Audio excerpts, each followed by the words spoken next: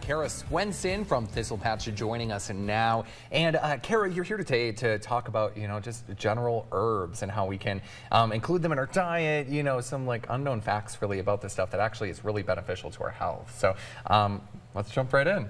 Okay, well, the first one that I have here, most of you probably recognize, is garlic. Garlic is incredibly beneficial. It's one of those herbs that is also a food. So really one of the best ways that we can work with it is just adding it into how we're cooking. Sure.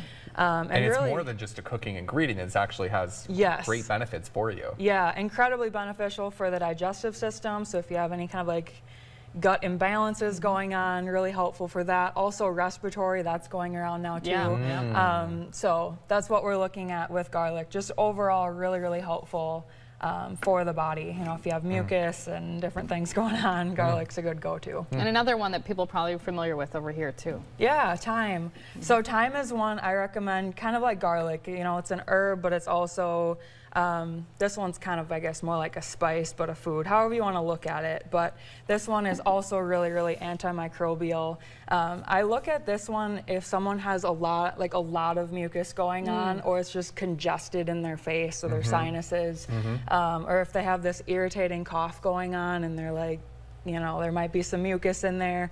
The way that I recommend to work with this one is to actually basically make a really strong cup of tea. Sure. And you're going to actually tent your head. So you can just take a normal dishcloth. You'll have this steaming because it's just boiled water with thyme in there.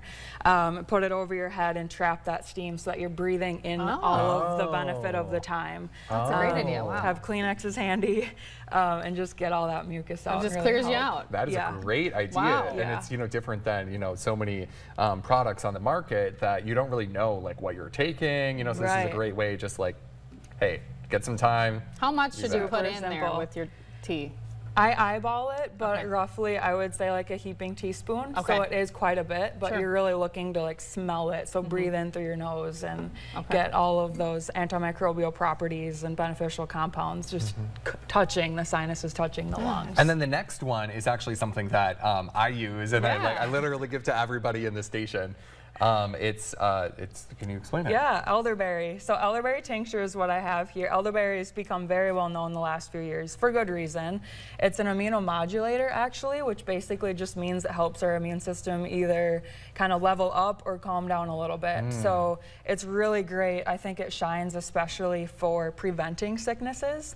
So it's something you could take on the everyday basis. Just a little bit goes a long way. It's very potent, especially in tincture form, and help you stay well and also heal faster too. If you were to get sick, you'll recover quicker. Yeah, so how can people get in contact with you about finding more about this? Yeah, so I have a website, it's thistlepatchwellness.com, so they can go there and all my contact information is easily found. All right, well thank you so much for joining us. Thank you for having me. After the break, we will have some more stuff. Stay with us.